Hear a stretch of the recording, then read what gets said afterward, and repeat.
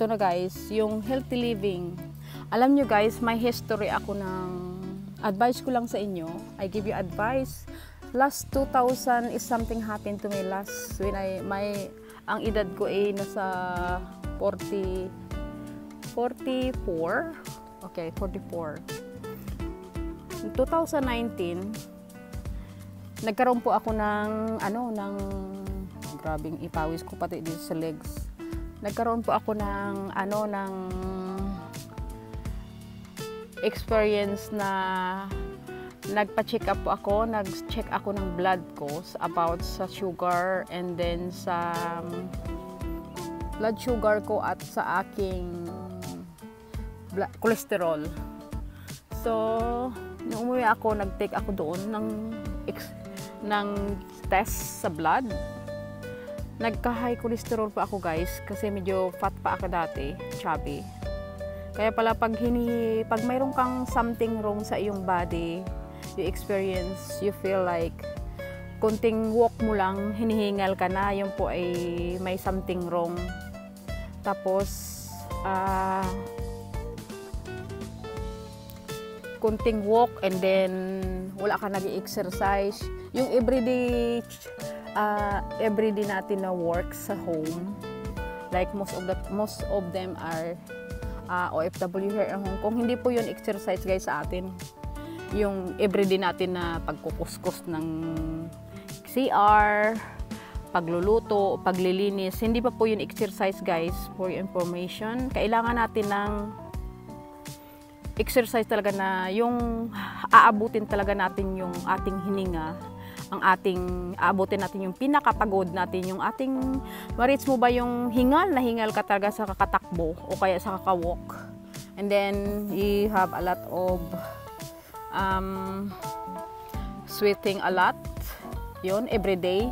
Gagawin mo yung guys, yung calories sa yung katawan ay, yun na, nag-check up na ako. Sabi ng doktor, binigyan ako ng resita na 1 month ko daw iti-take yung aking medication for 1 month sa aking cholesterol. Hindi naman siya bad cholesterol, lang siya, good cholesterol. Pero that is the start na yung good cholesterol ngayon ay mapapasama, magiging bad cholesterol siya pag hindi natin na pangalagaan. Hindi natin na i-push na mag-exercise para yun. Sabi ng doktor, you take this medicine, maintenance, it's not a maintenance only for 1 month. So sabi niya, you are still young, the age of 44, so you have to exercise. Sabi niya, mag-exercise ka ng everyday 30 minutes or more than just walking only. If you reach already that one, you can, sometimes you have running or exercise, stretching, yoga, like that.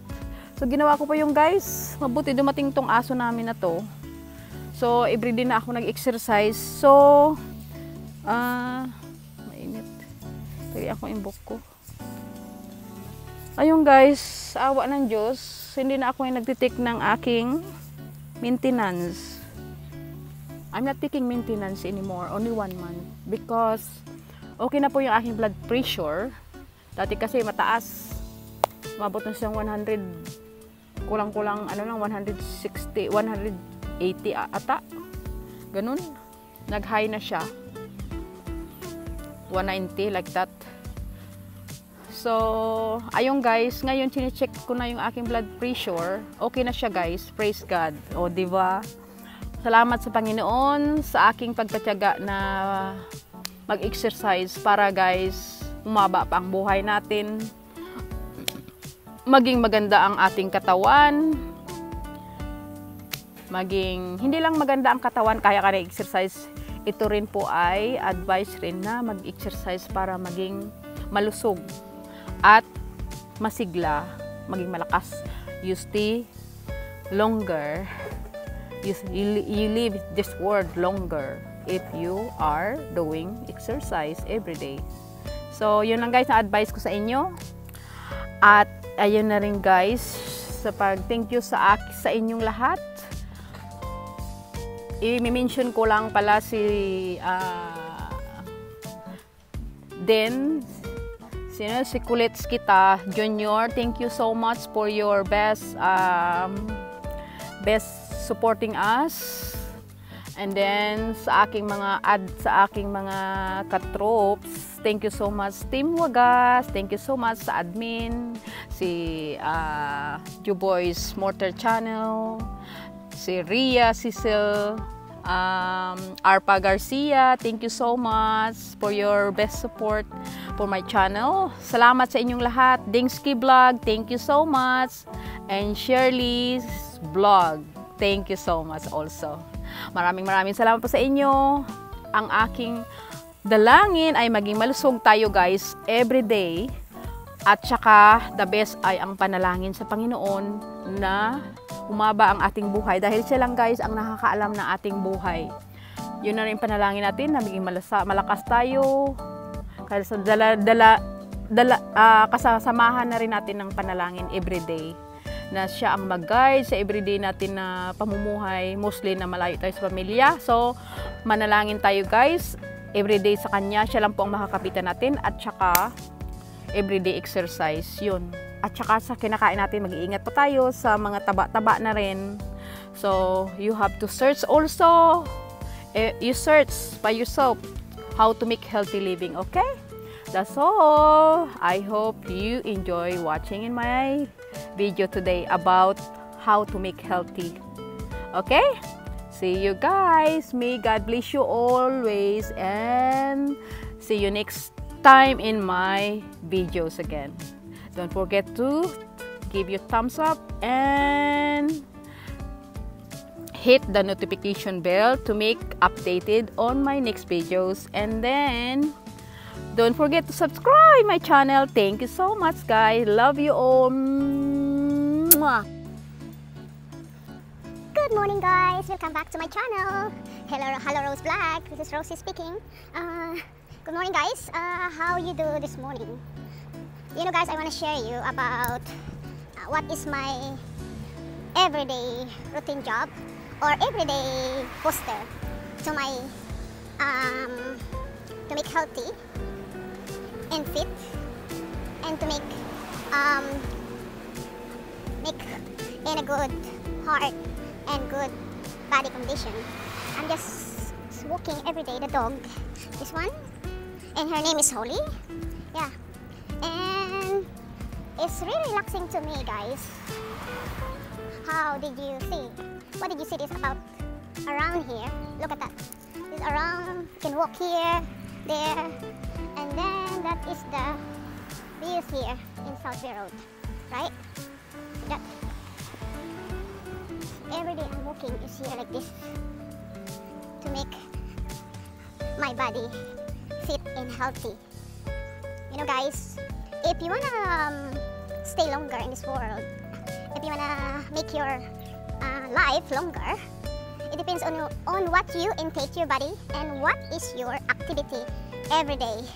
So I give you some advices or some ideas how to make healthy living, and then how to make healthy living, and then how you feel like not, because sometimes you feel like you're sleepy, you're tired. So every morning you can warm up or just walk at least 20 minutes to 30 minutes every day.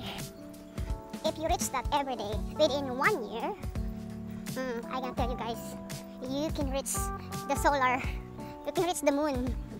Because, you know guys, you know what I mean? You reach the moon because you reach your goals. You're gonna make healthy, and then you feel so good. Hello te! Morning! Diyan sa tumatae? Grabe pawis ko. Oo. 20 rin! Pero binibigyan nila ako ng 5. Kasi lililisan ko.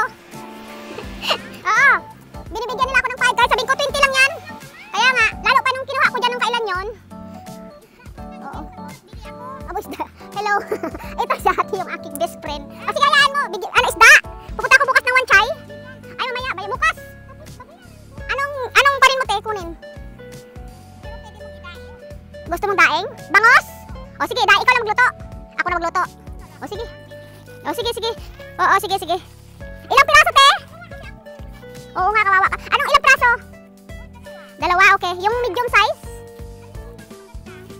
Kung gusto mo yung medium size, yung small kasi parang ano lang. Yung medium lang, medyo sunod sa malaki. O sige, dalawa. O sige, ako na magdaing, ako na gusto mo walang tinik. Ayo, dali lang naman yan. Wala nga ako niya? Wala lagi araw-araw. O sige, bukas bibili ako. Kasi mamalingki naman talaga ako bukas. Ha? Promise na. Oo. Dalawa, o sige, bukas. Kailan mo kunin? Una agad? Kukunin ko pa yung... O sige, ilutuin ko na agad. Hapon! Kaya nga, hapon! O sige, bukas ng hapon. O sige, te. Sino pa dyan ang order ng isda na bangos? Daing, ako magdaing. Morning. Ikaw bahala na mag-negotiate. Pag matikman mo yung daing ko, te, ikaw na bahala. Hi guys, ayan. O sige, ilan? Bangos! Ay, tingnan ko kung ako magkano ang presyo, hindi naman ako magtubo. Bahala ka na magbigay sa akin kasi linisan ko pa sa idaing. Lutuin ko na. Basta sabihin ko na sa inyo yung presyo, lakuhaan ko na resibo. Ikaw na bahala magbigay sa akin. Ganyan guys. Mamaya! Mayroon ka number, te! May number ka sa akin! Ayan guys, kung gusto mo mag-business dito sa Hong Kong, kasi most of the time, the OFW here, they don't have time to cook their food. But for me guys, it's very important. I want to cook my food. There's no time because this is the most important, right? Very most important kasi kakain tayo. We have work. So our body needs the food to make strong. So, Holy, don't scared. You're shy. So, ayan guys. I-share ko sa inyo. Punta kayo tayo dito. Ayan. Hello, te. Morning. Punta sana ako dyan. Oh, may dagat. Marami dito guys, Pilipino. Ang nag-walking with the dog. So, bakita ko sa inyo guys yung running ko kung gaano kahaba. Okay? Oh, so what this? Okay, Holy, go. Run. Tumain na si Holy. So, what's up from ya? Morning. Okay. Just ya guys, tingnan nyo yung pamilya. Pag ganun pala no, bakit hindi ko pala pwede ganun? Ayan. Takbo ako. Huli ko!